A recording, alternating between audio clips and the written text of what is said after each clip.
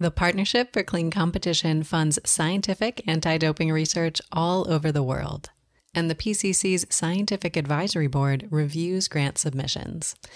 Today, we would like to share insider knowledge about some of the common pitfalls that can lead to applications being rejected. This way, you can hopefully avoid these pitfalls in your own application. One of the major reasons for applications not being selected for funding is a lack of practical applicability to the anti-doping ecosystem.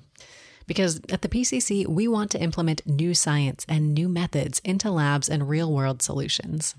And if your research isn't going to be feasibly implemented into a lab, or if it's not solving an important problem in anti-doping, then your project is probably not a good fit for PCC funding.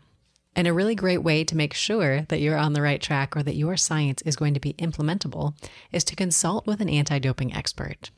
And we recommend reaching out to a lab director via the World Anti-Doping Agency, or WADA, website.